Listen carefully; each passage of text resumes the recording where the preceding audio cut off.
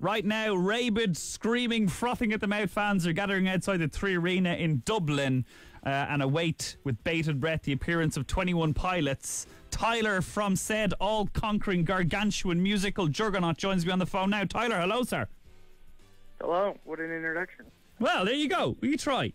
Tyler, it's lovely to make your acquaintance. I was flicking very quickly through a YouTube interview, and right before you came on, I just had to cut it off. Was it you or Josh that smashed your head in only very recently on tour? Yeah, that was Josh. We were rehearsing for this upcoming tour, and there's a part where his drum riser kind of goes up into the air, and when it's pitch dark, you don't really know how high in the air you are, and he kind of took a step back in the dark and didn't realize he was 6 feet up in the air and fell back and split his head open.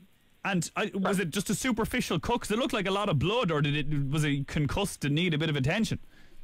Well, it was really nice because I said, hey, I know this is a really tough time for you because you're hurt, but at least this solidifies us as a rock band.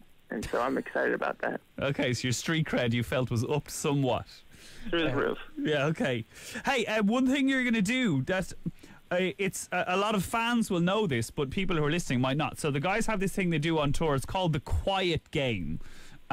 Could you explain in layman's terms what that is?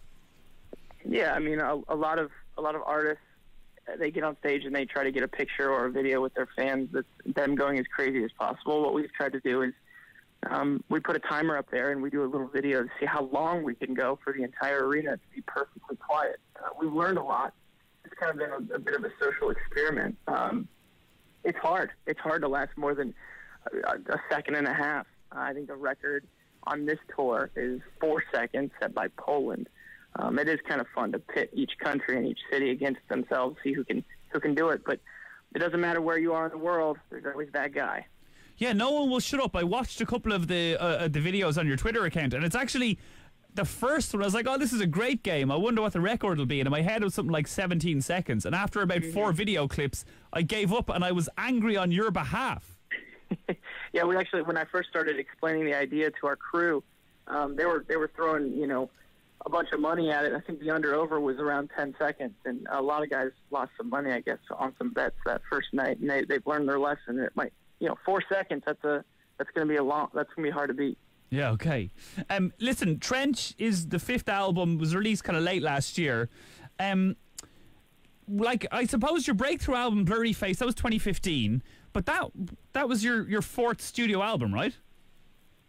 Yeah, I guess it's kind of up for debate on how many records we've released. What a lot of people would consider my first album was really me, in between going to school and, working at a restaurant, just learning how to record music myself and throwing some songs together. So as much as the first record is considered the first record, it's kind of crazy. If I knew now that I was starting the record number 1, then I would have probably taken a little more time on it. But yeah, I think it's, people say 3, 5, I don't know.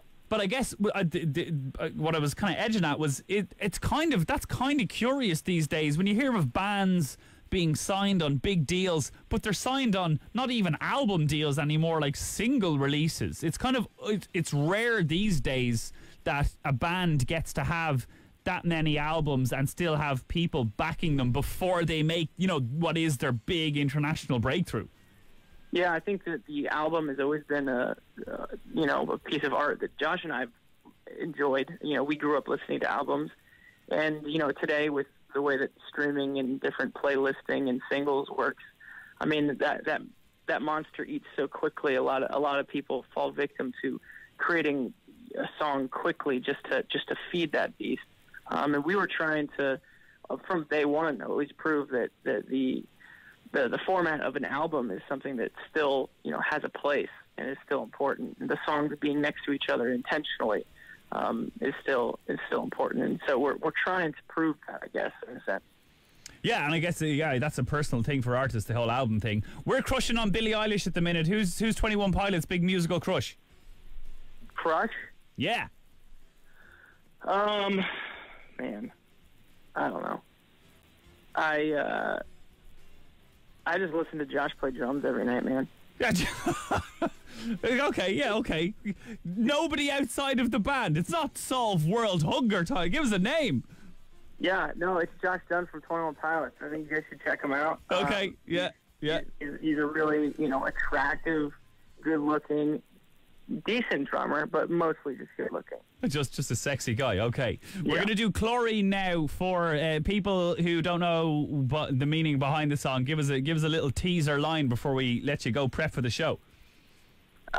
Chlorine. It's me, I guess, in a sense, wrestling with this idea that what it is that I love, making music, then all of a sudden turned into what it is I do for a living, and it's kind of hard to balance that. I think that the struggle, duality between something you're passionate about and then something that you're required to do each night is an interesting topic to tackle, and I think a lot of people could apply that to their lives in many different ways.